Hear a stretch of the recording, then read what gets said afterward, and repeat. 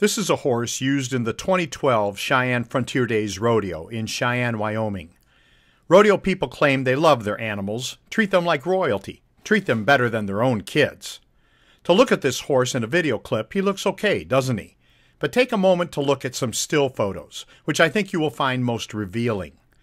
In 2012, the Cheyenne Frontier Days Rodeo won its 14th Large Outdoor Rodeo of the Year award from the Professional Rodeo Cowboys Association.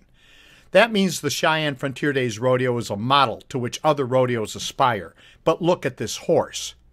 The Professional Rodeo Cowboys Association has humane rules that are supposed to govern animal treatment.